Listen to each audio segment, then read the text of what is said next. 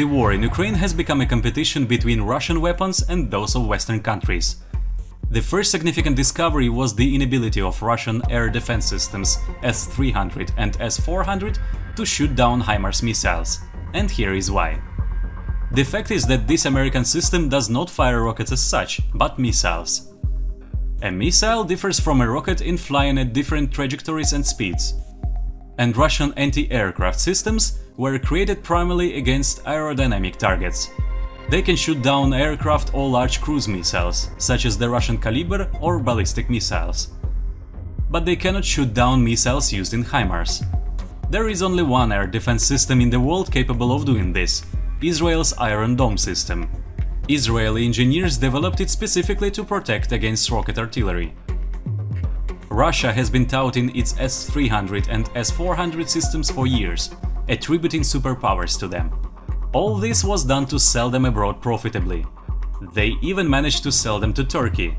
Turkey is a member of NATO, but fell for Russian propaganda by buying several S-400 systems.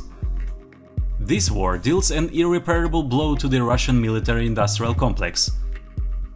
Many types of Russian weapons were not as cool as they were considered. In a real war, any weapon takes the test. For example, Russian tanks proved to be very vulnerable against Western NLAW and Javelin anti-tank systems. Before the attack in Ukraine, the Russians prepared their tanks by installing some kind of reinforced protection above the turret. But it didn't help. Russian tanks explode like tin cans. The towers are torn off with such force that they get off tens of meters into the air as if they were made of paper. And here is the video where the NLAW hit warhead pierces through a Russian tank. You will not see it even in the movies, but this is reality. As for the American Himars launchers, they showed a massive superiority over their Russian counterparts Uragan, Smerch and TOS. Ukrainian artillerists use Himars very delicately. They work like a surgeon with scalpel. They have already destroyed over 50 Russian ammunition depots and dozens of other large targets and hit strategic bridges behind enemy lines with high accuracy. This video shows how accurately the Ukrainian laid shells on the bridge. The shells hit the bridge not randomly, but along one lane and at the same distance from each other. Russia has no weapon that could repeat such a masterpiece. Russian multiple launch rocket systems have proven to be very outdated. In modern warfare they have several shortcomings. First, they don't know what an accurate hit is. Their target deviation fluctuates by hundreds of meters. They are forced to cover huge areas to destroy the target, and because of this, they consume a lot of projectiles. See how Ukrainian fields look because of this, like a sieve. This means that thousands of shells are wasted. Secondly, Russian launchers are very bulky and difficult to use. For example, the Smerch system is aimed at the target by the old optical method, while the Himars system is aimed using the tablet and the missiles fly according to GPS coordinates, hitting the target directly. One Ukrainian military said that the Himars missile is so accurate that it could hit a house chimney. As a result, to hit a large target, the Russian military is forced to spend hundreds of shells, and Himars can spend one or more missiles. Thirdly, Russian Smerch system require 40 minutes to recharge fully. They even have a special charging machine for this, which brings missiles. But rockets are still loaded manually. In comparison, Western Himars or MLRS 270 systems recharge in 5 minutes and do not require an additional charging machine. Himars are also more mobile and faster than heavy Russian vehicles. The most terrible weapon of Russia is the MLRS TOS, a heavy flame-throwing system.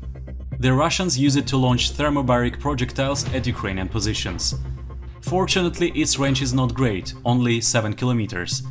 But this system causes the most significant casualties among the Ukrainian soldiers in close combat with the Russians.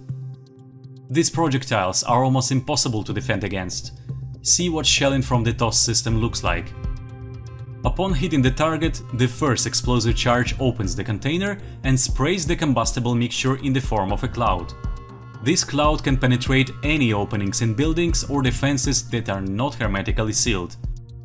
The second charge ignites the cloud, resulting in a huge fireball, a powerful blast wave, and a vacuum that consumes all surrounding oxygen. This weapon can destroy fortified buildings, equipment and kill or injure people. There is practically no chance of survival for soldiers sitting in the trenches.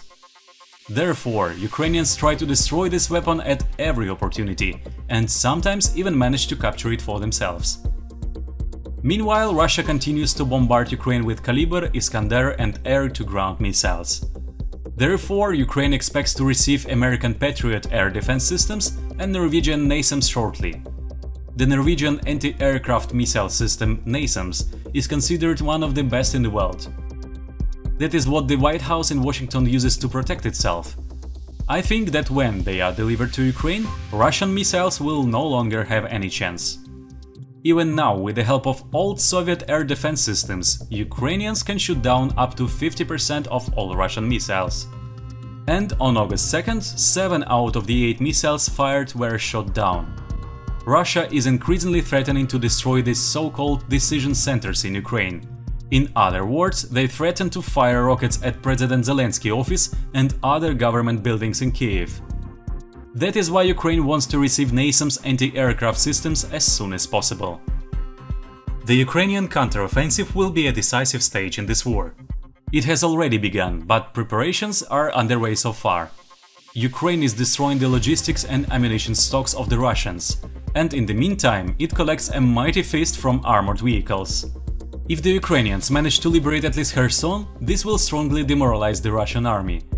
After all, they still think they are invincible.